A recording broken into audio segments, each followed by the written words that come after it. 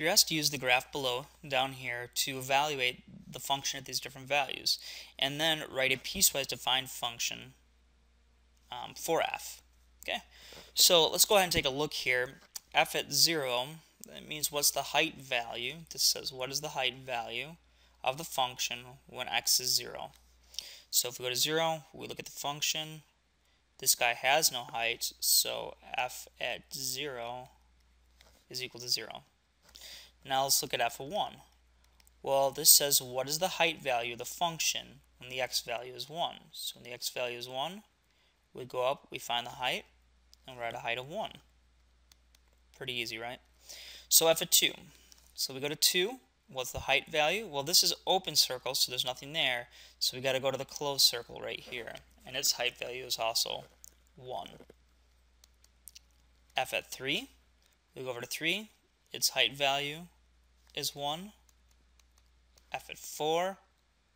Its height value is 1. And last, f at 5. Its height value is 2. Now we have to write a piecewise defined function for this. So what I'm going to do is, you can do this any way you want, but I think probably the easiest way is to split it right here, because this clearly can be defined as a linear function. Split it maybe here as well, because this can be defined as a linear function, and so can this. So what I've got here is I've got a function, we'll call it f of x, and it's going to have 3 pieces: part number 1, part number 2, and part number 3. So part number 1, well, what is this equation? Well, this function seems to have a slope of 1, so 1 up, 1 over, so its m value is 1, and its b value, its intercept, is 0. So the equation for that is y is equal to x plus 0, or just x. It's the identity function. Now this function, now we don't have an arrow here, but let's assume that they did mean to put an arrow there, and we won't put an arrow over here because it looks like we stopped at a point. Now that's irrelevant. On an exam I will put arrows, or I'll let you do this either way, as long as you're consistent. So let's assume that there is an arrow over here. So we're going to say this equation holds for all x values strictly less than 2. So when x is less than 2.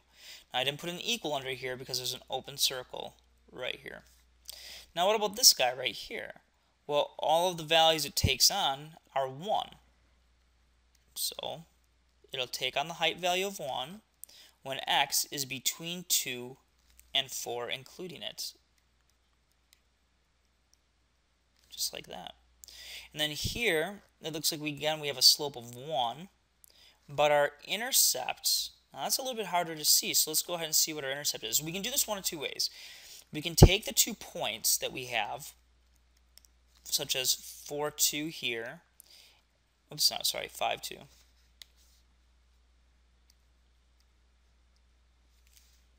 Okay, so we can take 5, 2 and 4, 1, and we can use those to find the slope and the y-intercept. So for example, I could say, okay, the slope is the change in y over the change in x, which is equal to 2 minus 1. So 2 minus 1 over 5 minus 4, which equals 1, which is what we said. We said the slope of this guy was 1.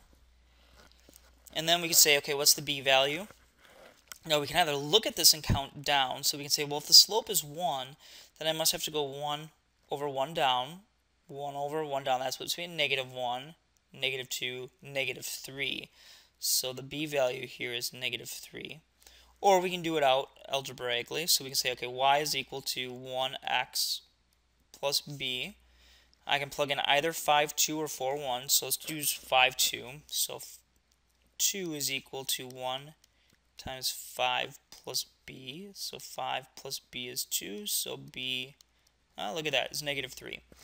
So the equation is x minus 3, and that's whenever. Now notice here that they both attach at the same spot, so I can either include the 4 or not. So I'm not going to include it here. It's really irrelevant though. I'm going to say when x is greater than 4. So when x is greater than 4, we're going to use this guy. When x is between 2 and 4, we'll use this guy, and when x is less than 2, we'll use this guy.